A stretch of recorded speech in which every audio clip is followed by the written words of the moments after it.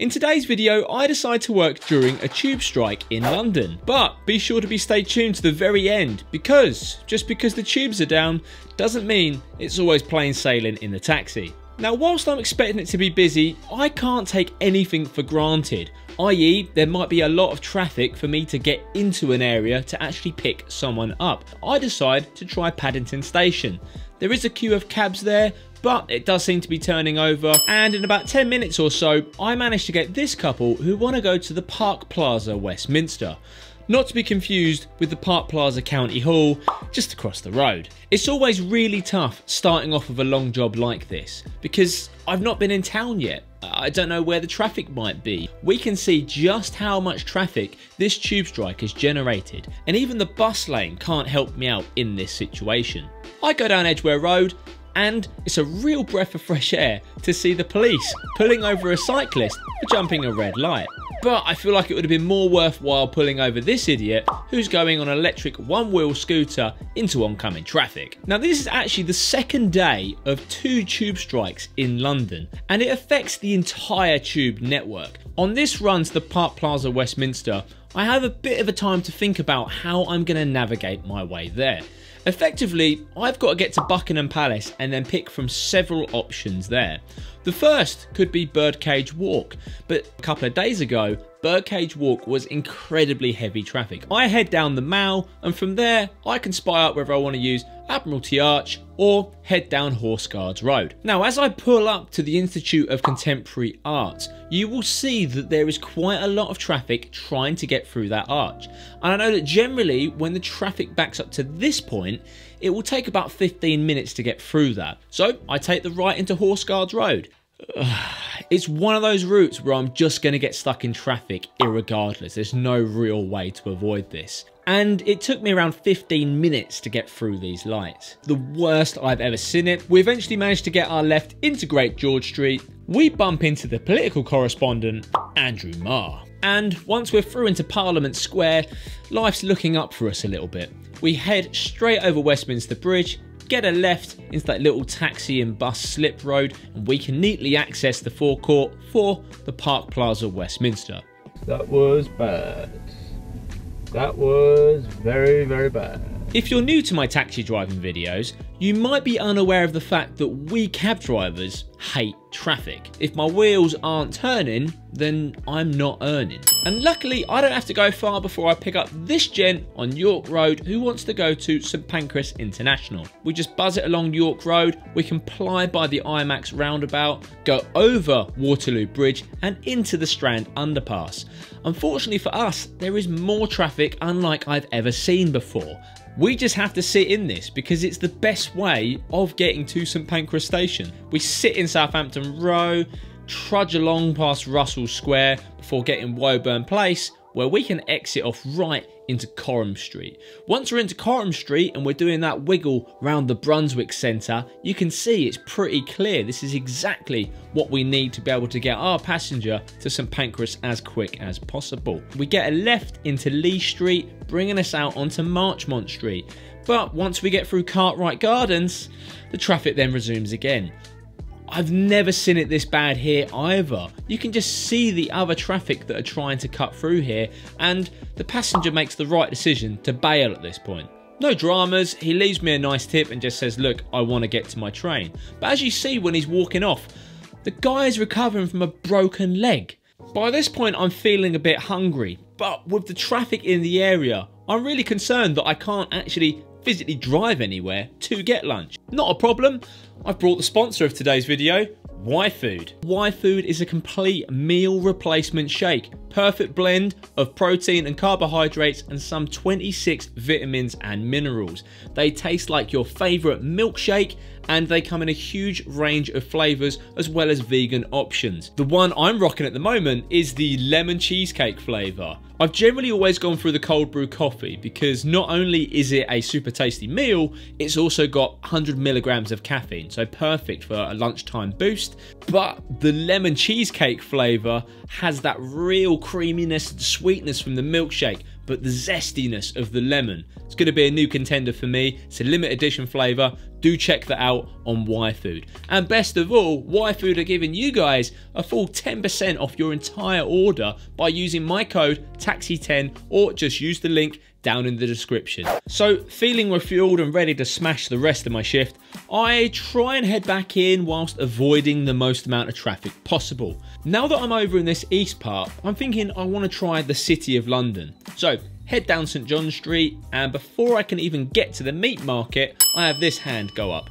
This gentleman wants to go to Gibson Square. Now, if you're a taxi driver, or if you're on the knowledge, Gibson Square is one of those points you will never ever be able to forget, because it is the end of the very first run that we learn as knowledge students. Now, run number 1, page number 1 is Manor House Station to Gibson Square. Manor House is the starting point, Gibson Square is the finishing point. Not that anybody has ever wanted to go from Manor House to Gibson Square, but you have to know how to.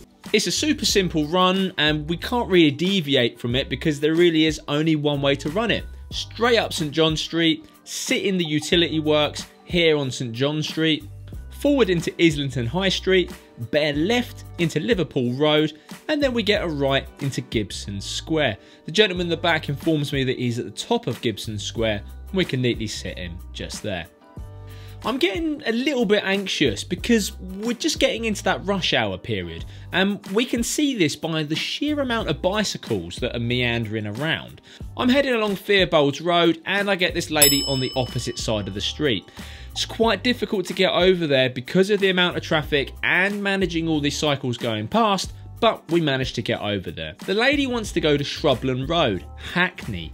I initially take a little while to pull it, and she tells me that it's just off of Queensbridge Road. As you go over the bridge northbound that crosses the canal, Shrubland Road is a couple of turns on the right hand side. So I know we've just got to start heading out east. I opt to go up Rosebery Avenue, and of course I'm greeted with traffic. We eventually pull it back round onto Farringdon Road, we get ourselves over Ray Street, wiggle around near Clerkenwell Green, and pull ourselves back onto Clerkenwell Road. From here we go into Old Street. I can navigate along this bus lane, and to get the appropriate set over into Queensbridge Road, I want to go north of the Old Street roundabout. It'd be quite slow getting through Old Street roundabout and Hackney, so to do that I get a left into Bath Street. From here we get a right into Peerless Street, which goes around the back of Moorfields Eye Hospital. Now I always find this road name very ironic because it's Peerless Street, as in to see less, bearing in mind it's round the back of an eye hospital. I don't know where the original naming of that comes from. If someone knows, please let me know in the comments down below. From here we get ourselves over onto City Road, Provost Street, Vestry Street, get ourselves a right into Bevenden Street, wiggle around over into Pitfield Street, right Crondall Street, which sets us up neatly for Hoxton Street. Now ideally I would want to use Falkirk Street, but taking the right and committing for it, I can't get through. They've decided to close the road. So therefore I have to take this emergency diversion down Stanway Street. I'll be completely honest, I've never used this road before, but there is a lot of traffic coming from the opposite direction who are picking up the Falkirk Street closure from their direction. So I have to concede a little bit here, bite my tongue, and just wait. We eventually get ourselves out onto Kingsland Road, get ourselves into Laburnum Street, which sets us up neatly for Queensbridge Road. I'm very thankful to be setting this passenger. It's been a complete stress and a headache just to navigate this part of Hackney. Really don't like driving around here because it always seems that roads have closed, severely changed, and just generally every driver's trying to out-cheat and outsmart each other in this area. Navigating our way back into the city, I take note of as many of these closures as possible, but I have to get all the way back to Shoreditch High Street before I pick up my next job. This young lad just wants to go down near Aldgate. He actually lets me know that his father is a cabbie as well. We have a good old chat on the way, and luckily Commercial Street isn't busy on the way down, so I'm able to drop him relatively easy. Taking the right turn, which is only allowed for buses and taxis, I head my way back into the city even further. And just by Aldgate Station, I pick up this gentleman who wants to go over to Covent Garden, specifically Shelton Street. Now it's certainly a bit of a schlep, but it's beautiful because it gets me right into the action of the West End. So to do this, the immediate obstacle that comes up in my brain is how are we going to navigate Bank Junction? As we can't go through it at this time, we can only go round it. I'm thinking we're going to go underneath. So we get a left into Gracechurch Street, go forward into Cannon Street, and then go forward again over into St Paul's Churchyard. From here we lead our way into Ludgate Hill, where the traffic builds up once again. While sitting in the traffic lights at Ludgate Circus, I'm quite astounded by how many people are out and about on the streets. And then I have the realisation that normally all these people would be underground. And it's like being able to see through the layers of the earth. And amazing to see everyone going about their own different ways that they would normally be completing via tube train. Not wanting to navigate the disastrous remodelling of the Aldwych, I have a little shimmy through Lincoln's Inn Fields. And as we go up the west side, soon realise this isn't much better either, with the traffic from Remnant Street queuing round into the square. Once we get ourselves through a few phases of these traffic lights, we manage to get over into Great Queen Street, and we're pretty neatly set up for Covent Garden. Fairly clear at this point, I'm able to set him directly on the corner of Shelton Street and Mercer Street. And not having to venture that much further into the West End, I managed to pick up these gents on Upper St Martin's Lane who want to go to Paddington Station. This can be a bit of a finicky route, and especially if it's quite busy in the West End. But thankfully, for some strange reason at this time, there's not much traffic around, nor is there many pedestrians on the street. We get a left into Shaftesbury Avenue, and Shaftesbury Avenue is actually closed for the whole duration of, but at this point I know I can get the all-important right into Wardour Street. Wardour Street then very neatly sets us up to get us Knoll Street, which gets us over into Great Marlborough Street, and if we run that all the way out along Grosvenor Street, Grosvenor Square, Upper Grosvenor Street, brings us out onto Park Lane. From here, Marble Arch, Bayswater Road, Hyde Park Street, and we can shuffle around that Tyburnia area, getting us onto Sussex Gardens, Norfolk Place, Praed Street. And whilst we're on Praed Street, just look to the right at how many people are trying to get on the buses. It is insane. You know, I really do feel for other transport workers. I feel like if the bus drivers went on strike, everyone would just go on the tube and they would probably be largely unaffected. I don't think anyone would really mind that much. And dropping off at Praed Street, this is probably my most successful run of the day. I instinctively want to head to Paddington Station because there could be a lot of people who have got a mainline train across London who desperately need some form of transport. So I'm eager to serve those people. But I don't have to go far. I do a right into Eastbourne Terrace, and there's a couple of gents who want to head into the St James's area. Another touch of a job.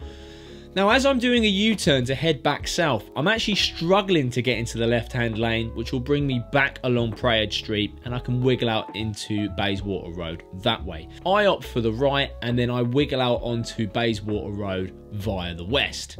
So as we learned on the last run, traffic is pretty light in the West End. So I stick it to the big roads, the oranges and lemons. Bayswater Road has a neat bus lane running along it, as does Park Lane. From here we just get a left into Piccadilly, run it along.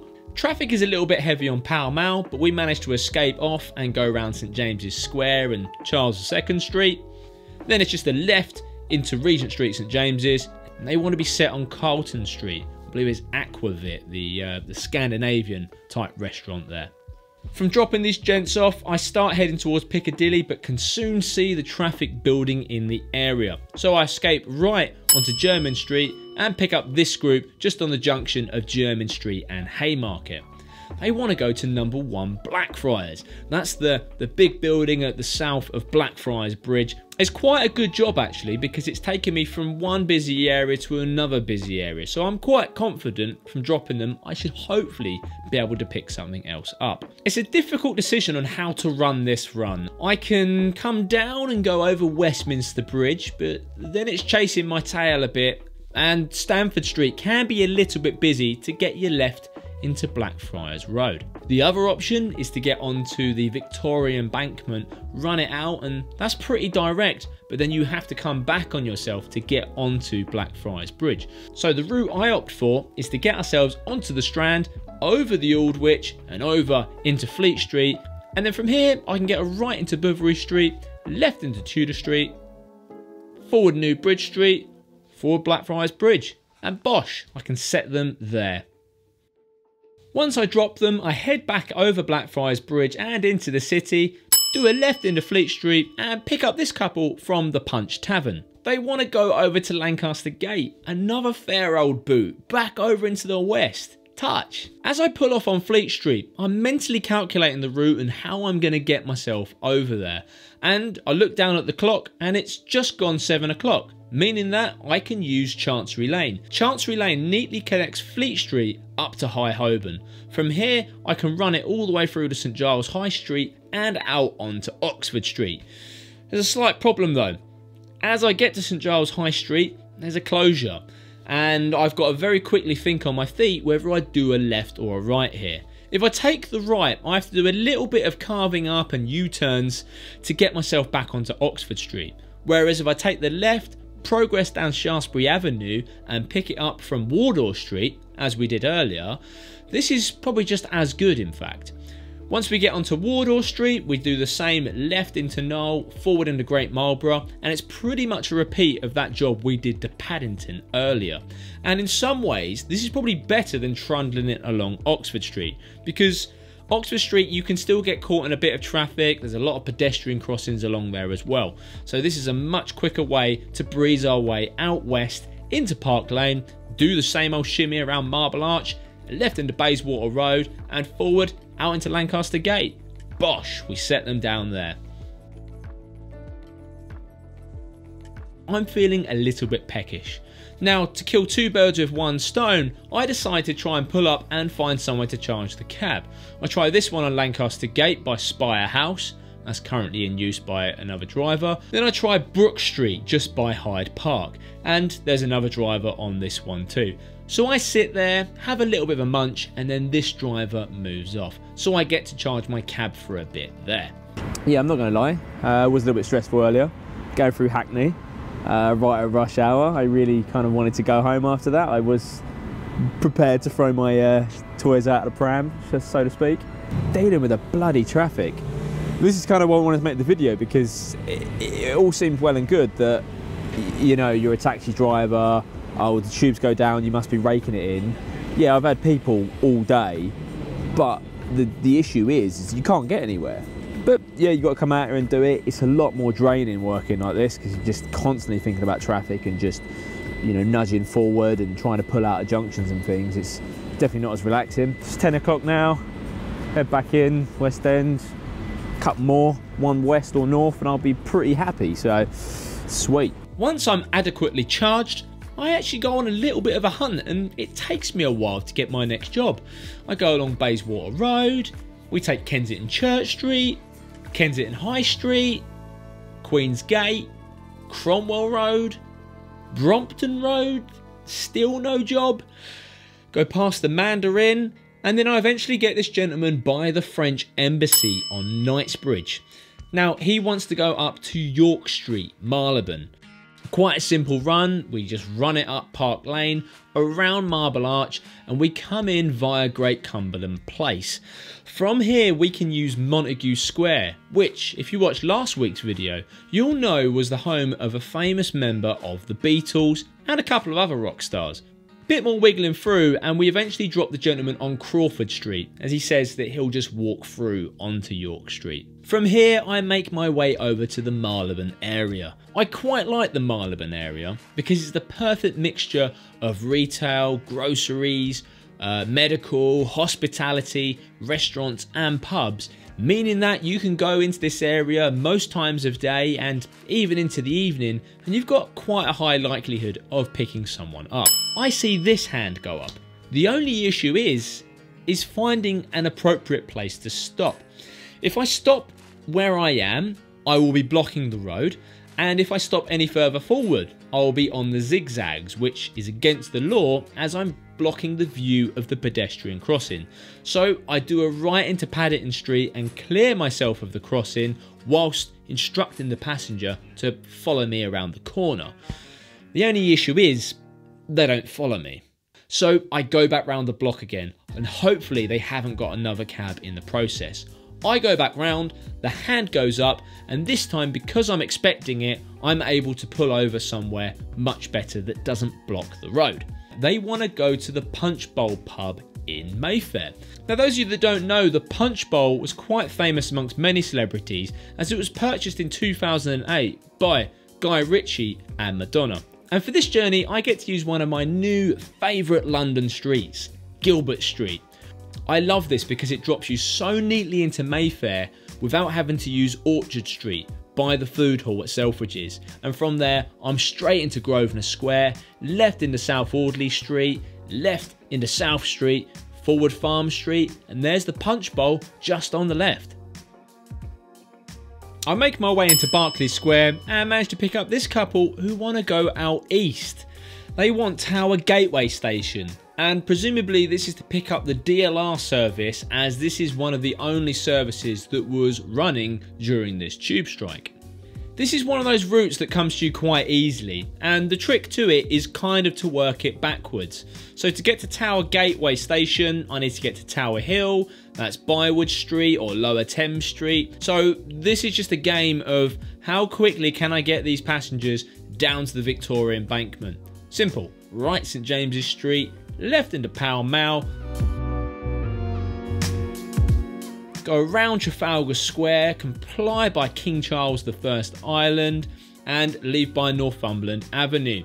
Now, most of this route is pretty good, but we do get stuck in a little bit of traffic on Northumberland Avenue, and then thankfully getting out onto the Victoria Embankment, traffic is really light and we progress out towards the east at our usual kind of pace and speed. Whole journey takes about 20-25 minutes. As I'm dropping them at Tower Gateway by the Minories pub, I can see two ladies on the opposite side of the street. So once I've dropped them, I pull over and see where they would like to go. And these two ladies want to go to Grays in Essex. Now at this point, it's just gone past 11 PM and it's probably going to take me up to 40 minutes to take them out to Grays and drop them out there. I generally have a rule where I want to kind of be at home and likely in bed for around midnight, because what happens is if I stay out late, I get quite tired. It's not good to drive tired, and also it screws up my next day. If I've got a busy day or if I want to come out in the cab, it's not a sustainable way to work. So by the time I've gone out there, dropped, it's going to be nearer midnight. And then from there, I've got to get all the way out towards west, because I'm in West London, so I have to politely decline them. I head back into the city, hoping to find some kind of a job that will pull me west. And as I get towards the end of Aldgate, I find these couple of gents who want to go over to London Bridge. It's not bad, it pulls me kind of west, and it's quite quick to knock this out. They just want to be set on Tooley Street, so it's straight over London Bridge, turn left into Duke Street Hill, forward Tooley Street, and I set them safely on the north side of Tooley Street. I have a hunt around in the Southwark area, and it's not until I get over Waterloo Bridge where I get these two gents who want to go to the Park Plaza Albert Embankment. If I go back over Waterloo Bridge and come along York Road and set Albert Embankment that way. If I go along the Strand, I might hit more traffic where there's other vehicles picking up people who've had a night out in the West End. I've then also got to go down Whitehall, go through Parliament Square before I can get myself down to Lambeth Bridge. Both would have worked, but I feel like the direction I've come, I've already had a good indication of what the traffic is like in the area. So very quickly, buzz them over to the Park Plaza Albert Embankment. It's at this point where I realised that I've faffed around in town for two short-ish jobs when I could have had that longer job out towards Lakeside, and I probably would have nearly finished that job by now. So it probably would have taken me the same amount of time, and I probably would have had more money in my pocket. Fully accepting the fact that I might not get another job on my way home, I head west on Victoria Street, and almost out of nowhere, this gentleman hails me down and wants to go to Somers Town. It's a fair old boot from Victoria, but at this time of night we can just stick it on the big roads and we soon cruise our way up there. Park Lane,